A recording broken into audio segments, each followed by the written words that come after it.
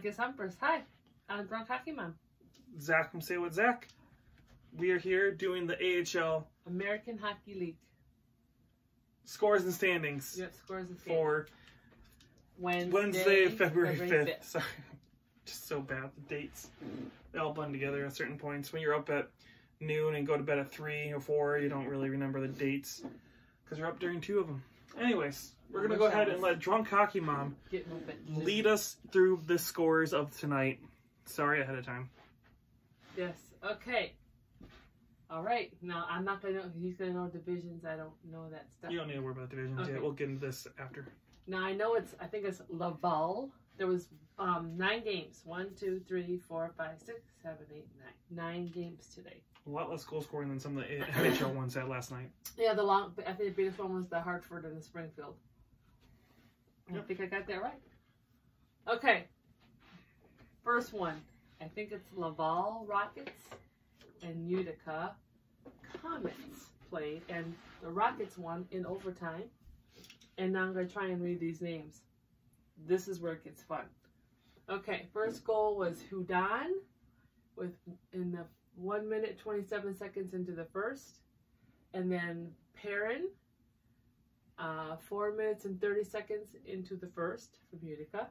Houdan again at 17 minutes 29 seconds in the first. So after 1, it's 2-1 for the Rockets. Oh, I like that you did that. That's a good idea. Okay. I like his little interjection. Yep. And then we have, now I'm going to say, I think it's Breeze Boy.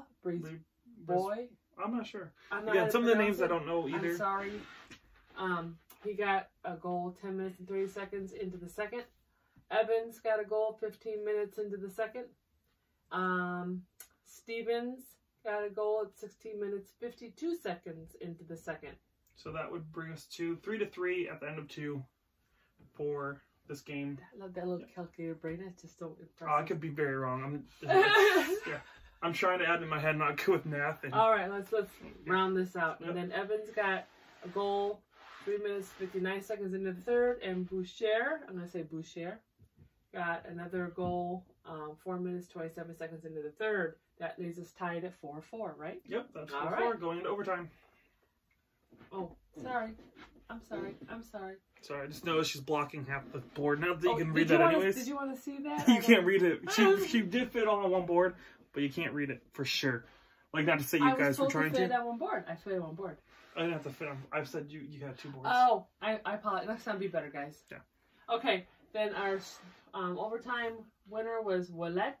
I'm going to say Willette. He got 47 seconds into the overtime period. And that gives you the 5-4 win for the Rockets over the Comets. All right. So Rockets get a big win. They needed it. Rockets get a point, which also needed because they are trying to catch the Americans and trying to stay ahead of the Rockets. So. All right. All right. Then we have Syracuse and Bridgeport.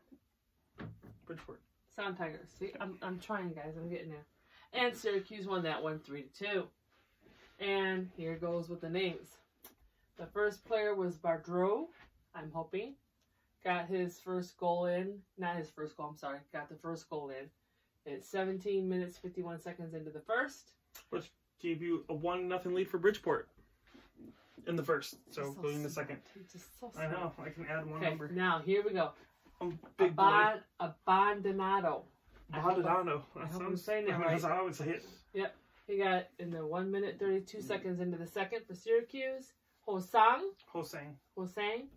got a goal 16 minutes 25 seconds into the second for Bridgeport.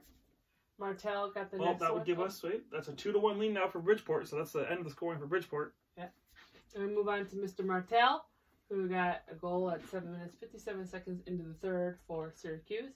And Volkov, I think, got his goal at 13 minutes 27 seconds into the third for Syracuse, giving us a total of 3-2 final for Syracuse over Bridgeport. Yes. So big win for Syracuse. They do leapfrog 2 other teams and put themselves 1 point behind the Toronto Marlies, which is why they're so low on the power rankings. Because Toronto looks like, again, they could easily, by the end of the weekend, drop out of the playoff spot for sure. Uh-oh. Yep.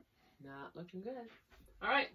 Let's move on to, I'm going to say, Rochester Americans and Cleveland Monsters. I know that because I went to the stadium and had a very, very good time there in Cleveland. If you ever want to go, good time there. Anyway, I digress. All right, we have our first goal in by Padich. I guess Padich. That's what I'm going to say. And he got his goal at the 9 minutes, 20 seconds into the first for Rockford. Excuse me, not Rockford, Rochester. And then Aquin got his goal in 11 minutes, 30 seconds into the first for Rochester. So it's 2-0 for Rochester, and I do the same thing though. ROC, for some reason, your brain just almost goes to Rockford. I did the same thing for a long time, so yeah. I understand. I'm working on it. So 2-0 for Rockford. See, I just did it. Rochester after 1. My glasses are too bright. Okay, Thurkofall. I apologize, sir, if I'm saying this wrong. It might be Thurkov. Maybe he might be Russian. Again, I'm not sure. He got it 1 minute, 2 seconds into the second for Cleveland. And then we got Aquin again. He came back again for another one, and 4 minutes, 53 seconds into the second for Rochester. Cornell, I got that one. Got a goal at 2 minutes, 7 seconds into the third. And then Wolanski, I'm going to say it, got his goal in at 12 minutes, 18 seconds into the third for Cleveland, giving us a total of 4-2 final for Rockford. Crap. Rochester Americans. I got it. She did. Now. So the Americans beat the Monsters 4-2. Again, Americans, good win for them. They keep pace with the Senators and stay above the Comets. The Monsters, it's a rough loss. Again, they definitely want to try and get back on the winning streak next game because they're not too far out of the playoffs, so they do need to stay on a winning streak. They need to keep the wins coming. Can't have too many losses build up on top of each other. Yeah. All right. Next game, Hartford and Springfield. Right? Yep. Make sure I got that right. And a lot of goals here, people. A lot of goals. You're going to get sick of my voice.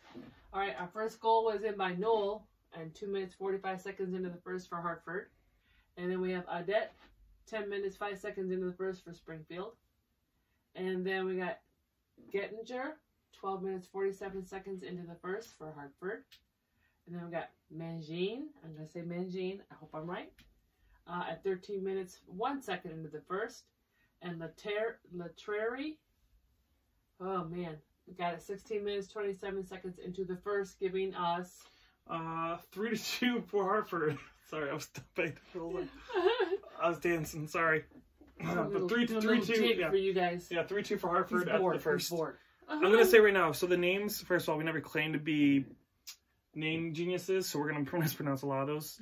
But you guys already know that because you watch me talk, and I mispronounce names constantly. You are more than welcome to let me know how to get pronounced. Also, hopefully, starting next week, we will have AHL TV, so you'll be able to watch these live and hear how they're pronounced. That would really help. Yeah. Okay. So instead of just looking at the app and try to, we'll actually be able to watch the games and hear them. So. And hear them pronounced. Yep. All right, moving on to the second. We got Audette. Got a goal at 10 minutes, 2 seconds into the second period for Springfield.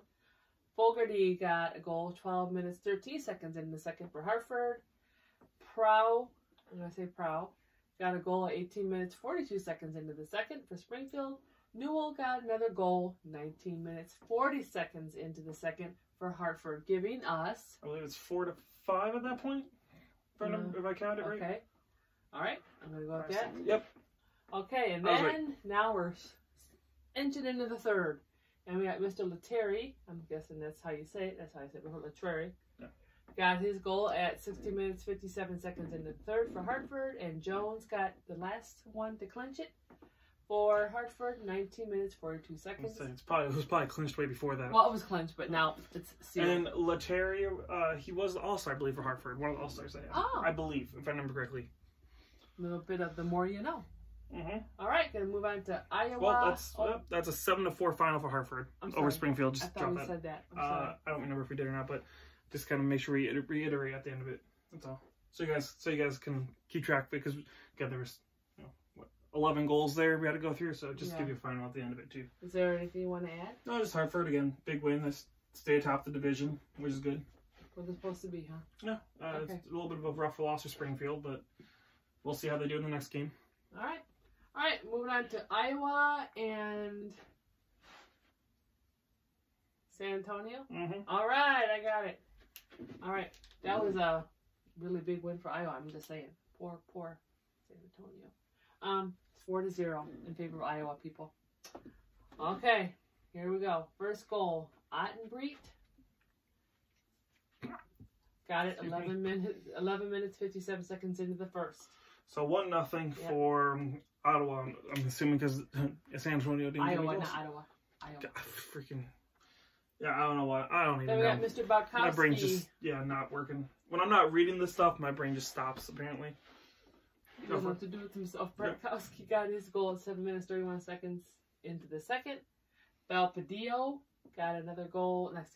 Got the next goal at 9 minutes 29 seconds into the second, and then Shaw seals it with 17:24 into the second, giving them a final of Iowa 4, San Antonio 0. Goose egg. Sorry. Yep. So yeah, not really. Yeah, it is what it is. It's a big win for Iowa and big loss for San Antonio. I mean, again, San Antonio. I would say it's a big loss for San Antonio more than a big win for Iowa. Okay. Just again where they are in the standings, which we'll go over when she's done. Yeah. All right, moving on to the Grand Rapids and Milwaukee. Which is the shirt she's wearing. You know, you guys can't see what she's wearing.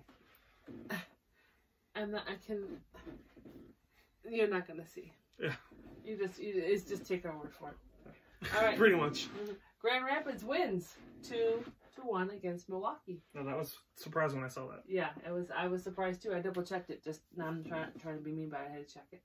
And we got Pearson got the first goal in at 3 minutes 11 seconds in the first for Grand Rapids, and then Veleno got his goal 5 minutes 47 seconds in the first for Grand Rapids, and then Pitlick got his goal at 16 minutes 49 seconds in the third to give them something, and that's how we have our 2-1 game. Yeah, and obviously this one's a big win for the Griffins. Yes. They do jump into a playoff spot with that win. So, huge win for the Griffins. It's nice to see one of the Detroit teams winning and possibly have a shot at the playoffs. And they are only 1 point behind the Wolves now, but the Wolves do play tomorrow, so we'll see if that stays true. It can all change, right? Yep. All right, moving on to Wilkes-Barre, Scranton, and Bennington. I'm so impressed that I remember Isn't that. it Benninghamton? I thought it was Bennington, but it could be Binningham. I thought it was Benninghamton. Again, I'm really bad with that name. Surprise. I'm going to stick with my first one to say Bennington. I don't know if you guys realize, that's why I always say Devils when I did it, because I don't know, I can't pronounce the name for some reason. Is that theirs? Yeah. There's a couple you've noticed, I just say the names of the teams because I don't know how to pronounce the cities. That's because I'm ignorant and stupid sometimes. But yeah, anyways, the Devils. Moving on, the Devils. They did not win against Wilkes-Barre. Penguins, right? Mm-hmm. All right, I got that too. And here we go for goals. Not a lot of goals going on here. We got Warsawski got his first goal in at 18 minutes 39 seconds into the first. So 1-0 for Penguins after one. Then we have Merkley got a goal for Bennington at 11 minutes 48 seconds into the second. And Warsawski comes back for another one at 10 minutes 50 seconds into the third, giving them the win of 2-1 against Bennington. Comments, ideas, suggestions? No ideas. No, I mean, again, win for the Penguins. It's a big win. They stay in a playoff spot, get 2 points up on Springfield, who have unfortunately been playing the last 3 games against one of the best teams in the division. But yeah, they pull within one of the Bruins. So yeah, all right, big win for them. Now we're going to Bakersfield and Tucson, which it's coming, guys. It's coming. We have the sticker. We just have to put it on there and make it. I'm trying to get Kitty Commentary to make that for me for Valentine's Day. AKA Art Department. Mm-hmm. Because I'm good at making the squares over here. I'm not good at cutting out shapes outside of squares. So Kitty Commentary makes all that. So she's been busy, so I've been waiting for her to make it. Once she gets around to it, whenever that is, doing this whole work thing. She's gonna have a comment or two for this guy. She will. All right, moving on to Bakersfield and Tucson. Bakersfield, Condors, right? Mm-hmm. They win. All right, against the Tucson Roadrunners, right? Yep. I'm just. She did that without even having the name in front of her. I am cooking. Probably because I've been saying the sticker name a lot lately. Could be. Anyway, Bakersfield wins against Tucson 4-2. And we have Mr. Day coming in at 55 seconds into the first game, the first goal for Bakersfield. Bennett comes in at 16:38 in the first for Tucson. And then Malone comes in at 17:15 in the first for Bakersfield. So 2-1 for Bakersfield at the end of one. Yep. And then we scooch on into the second, and we got Cave coming in at 5 minutes 14 seconds into the second for Bakersfield. Granlund comes in at 8 minutes 12 seconds into the second for Bakersfield. And that gives you 4-1. Yep. Then you got your Hayton comes in at Barrett 16. Hayton.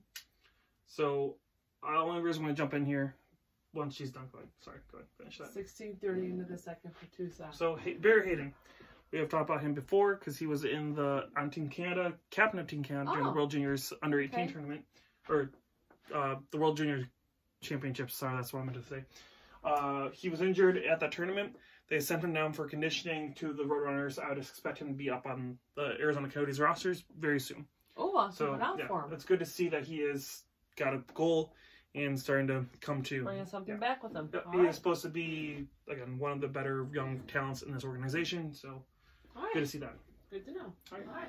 Then we're moving on to San Diego Gulls and the San Jose Barracuda. Yay. All right. And that was a San Diego win, 4-2. Got a last minute goal over here in San Jose, thinking they were going to get something, but they didn't. I'm making us add another name to the list. What? This Jet write another name on here. Oh. Because they got that late goal. No, they're all on here. I got it. I know, but you said, they have that last minute goal thing. They were going to do something. Oh. And I'm saying, making us add another name to the list, of course. Hey, want to do that? Because I pre-write some of the stuff out. I'm like, okay, no more goals, and I get another one. I have to sit there and try and squeeze that in. It was not hard to squeeze. It was okay. Yeah, she hasn't experienced it yet. It's fine. She hasn't experienced it yet. Anyway, we got Muller coming in at 5 minutes, 49 seconds. Less than a weekend, and she thinks she already knows that. Oh, she's a pro, right? Yeah. 5 minutes, 49 seconds into the first for San Diego. And Chekovich, I'm going to say Chekovich, comes in, 7 minutes, 55 seconds in the first for San Jose. So that's 1-1. 1-1, if you're keeping count, folks. Then move on to Benoit. I'm going to say Benoit. At 9 minutes into the second for San Diego. Did you add it? Okay. And then we got Gully. I don't know, Gully. G-U-H-L-E. I'm going to go Gully or Goal. I don't know. At 5 minutes, 24 seconds in the third for San Diego. All right. And then we got Blitcher. Came in under the radar there. Blitchfield, I think it was called, or Blitchfeld. Comes in at 14 minutes, 13 seconds in the third for San Jose. Giving us the what? 3-2 final for San Diego. 4-2. So we're missing a name in there. I am missing a name. That's my mistake. See, I was right. I counted. Yeah, miss, I have all the names. I've got this. A weekend, you don't know what you're talking about. This is a name on the last board. Anyways, don't worry about it right now. I'm going to get it. Who did I miss? There it is. So this is where she can go on a little rant about the AHL app. Go for it. Dosty, you're right. He's right about that. Not just me. I don't know if you guys have ever seen how they do this. Can I? Yeah, I mean, if you can get to come up in there. See how they do this? If you can see it. Yeah. They just put it where it's so they go based on the team. So San Diego's first, second, instead third. Of who scores? Yeah, not whoever scored first, who scored second. It's like based on the teams, not. It's really hard. So I did miss, and I apologize to Mr. Dosty at 1913. I'm so sorry. Yeah, it's one of those where, again, like in the NHL one, it goes based on whoever scores. So if it's Chicago, Boston, Chicago. There it is. I'm so sorry. Yeah, that's how it will show it. On the NHL app, where here it would be all the Chicagos on one side, then all the Bostons on the other side. And you have to kind of pick out, okay, so this one was the first goal, this one came in second, this one was third, and it just makes it a lot more complicated. It's very confusing. Yeah, for especially someone like us who's trying to put together for you guys, you got to be very meticulous and make sure you're not. It's not too bright from the get-go. Yeah. It's just one thing when you're trying to get it done, like trying to write all these names, trying to pay attention to the times. It gets hard to stay on track all the time. My apologies. But anyways, San Diego wins that 1-4-2. After we're done off our soapbox. The score was right, but Dotsie is the guy who got it 1913 and third. Yep. So again, big win for San Diego. Let's get into the standings real quick. We're going to go through these relatively quick because we're almost at 20 minutes and we don't want to get too much faster. Sorry, it's because I messed up. Go ahead. That's all good. So Wolfpack still atop the line with 63. Bears are 61. Bruins 56, 57. Penguins are 56. Springfield 54. Checkers 53, Phantoms at 44, and Sound Tigers at 37. In the North, the Senators still top there with 66, the Americans with 60, Comets with 57, Rockets with 52, Toronto Marlies at 49, Crunch pull within one of the Marlies at 48. Good for them. The Devils 46 and the Monsters also 46. So yeah, they lost tonight, but again, they're only 3 points back on the Marlies, and the Marlies barely clinging on to that fifth spot. Definitely looks like they're going to miss the playoffs this year. We'll see what happens. Central, Milwaukee Admirals 72, Iowa Wild 62, Chicago Wolves 49, the Griffins at 48, the Stars at 46, Ice Hogs at 45, San Antonio at 43, and the Moose at 42. In the Pacific Division, so if you guys are wondering how the power rankings, why I have Tucson dropped so low, you'll see why. Tucson, 58 points. The Heat, 56. Eagles at 52. The Reign at 49. The Gulls at 46. The Condors at 45. And the Barracuda at 31. So again, yeah, Condors are starting to pick it up a little bit. Gulls are almost there. The Reign are trying to pick it up. And these two teams are really close to them. So that's why I said they could drop easily into the third spot, maybe fourth, by the end of the weekend. We'll see what happens. Yeah. But anyways, that is your standings update and all your scores for tonight's action. Thank you so much for your patience. Yep. This is Drunk Hockey Mom's first walkthrough of a night of action, so clap, clap, clap, clap. Thank you. Yep. This is for Wednesday, February 5th. Yes, he got it. Yep. Yes. I get there sometimes. See the date. That's my profession. That's what she's here for, the dates. But yeah, overall, I hope you guys enjoy the videos. We enjoy it, and we're having a lot of fun. I'm sure she's learning a lot here. Again, I am. Now the question will be, will it stay? Yeah, let's see if she can remember it. But she will be doing it the whole week long, so she should hopefully doing it every day. It'll start drilling in. And some of these names she might start to remember some of them here and there. Like Bear Hayden, let's see if she remembers it. Hey, anything can happen. That's right. So anyways, again, give us a like and a subscribe if you guys enjoy the content. We are linking our Twitter, Facebook, Instagram, all that fun stuff on there. We have the Hockey Kitty Corner on Instagram as well. I will be trying to link that soon. Again, all sorts of fun different outlets for us to communicate and share hockey stuff. Again, if you guys watch the news around the leagues video that we do on Fridays, so that's all the news from last week. If something comes up after that video, I'd usually try and share it on a social media platform for you guys to see wherever I can see it. Or if I find something funny or if I forgot something, I share it there. So go ahead and feel free to follow us on those platforms as well. Yep. Sounds good. Yep. So this is Zach from Say With Zach. Drunk Hockey Mom. Thanks, guys. Yep. And we will talk to you guys again very soon.